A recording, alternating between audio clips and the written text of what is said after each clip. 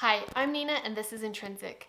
I'm passionate about organic learning and created this channel to help you weave more of that into your life. Whether you are a homeschooler or you are just supplementing a public education, weaving more of that into your routine will help your child's intrinsic motivation drive their education. And today I'm going to share a game school resource called Clumsy Thief.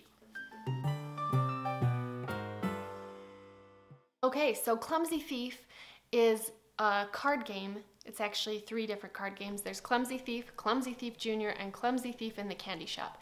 They're card games that you are working on fluency of adding up to a specific number. Clumsy Thief Junior is adding up to 10, and Clumsy Thief in the Candy Shop adding up to 20, and the regular Clumsy Thief is adding up to 100.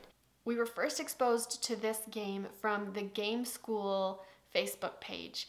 But then after she played it at Knox Academy, she loved it so much that she wanted to get all of the games. They had played more than one in the class, and so I told her she could earn them. Once she mastered the addition facts from one game, that I would buy the next one for her. And we actually ended up getting all 3 Clumsy Thief and the 2 other games, Check the Fridge and Check the Oven, that company also makes. And I can do a review on that later on. And if I have done it, I'll link it there and in the description. We have a lot of fun playing this game. You have these cards and match them up with the number that they go with. The Clumsy Thief Junior, for the youngest, those pictures will match, and that will help them recognize the numbers that add up to 10. This is a really important foundational step because as you learn to add bigger numbers, being able to quickly know what will get to 10 will help you know how many's left over to keep in the ones column. It will help you regroup and do that mental math. And for a game to be appealing and have the kids want to play, it's got to have either the mechanics or a theme that draws them in. And this wins on both with my daughter. So, these are the Clumsy Thief games. They each add up to a different number. This is Clumsy Thief Junior.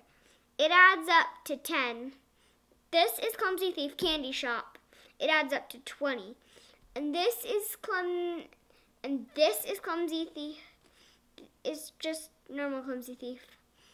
It adds up to 100. So this is for just 4 and up, and these 2 are for ages 8 and up. Like, they're really fun games. They're really fast-paced. The raccoon cards in Clumsy Thief Junior, they steal things. Bucket cards stop the raccoon. And these 2 have thief and jail cards. Thief cards, they steal either candy in this game or money in this one. It's a really fun game. How you play Clumsy Thief in the Candy Shop is make candy card stacks that add up to 20. And you can use some cards to steal cards from other players' decks. At first I used papers that had a list of what adds up to 20, and I won the game without using my papers to remind me what adds up to 20. All the Clumsy Thief games are really fun. They teach you what adds up to 10, 20, and 100.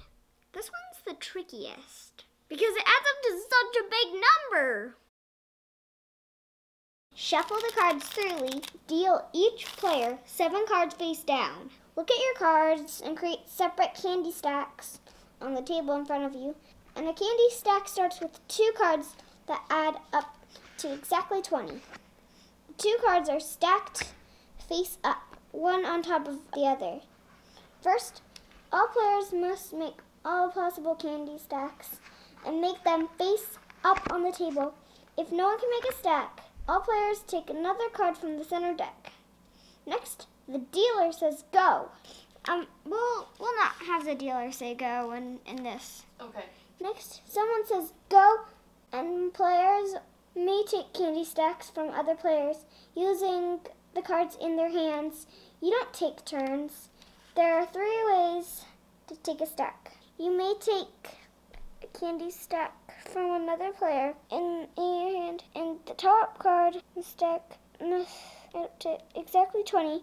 you add only one card to the top card, then take the entire stack. For example, if you have a card in your hand with a 4 on it and a stack on the table has a card with a 16 on top, you can place your card and slide the entire stack over to your side of the table. Another player with the 16 card could slide onto his or her side of the table.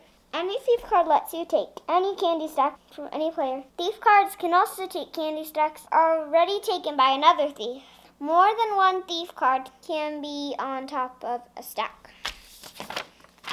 A jail card tops only a thief card and takes the whole stack. You may top your own thief card to prevent other players from taking your stack. No card can top a jail card. You may also place a card from your hand onto your own stack, and the top card of your stack adds up to 20. Before the snatching begins, all players must all possible stacks and put them face up on the table. On go! A new round of snatching begins. The game ends when the center of deck cards runs out. There aren't enough cards for all players to replenish their hands to 7 cards. Anyone still holding cards turns them face down and discards them. Players must count their candy cards.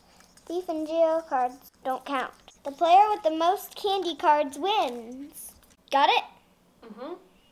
And if you're interested in more resources, check my link below. I have a list of different games and manipulatives and shows and things that we use that make learning fun. If you found this video helpful, subscribe to Intrinsic, because meaningful learning is driven by desire from within. The passions within me, 'cause I'm intrinsic.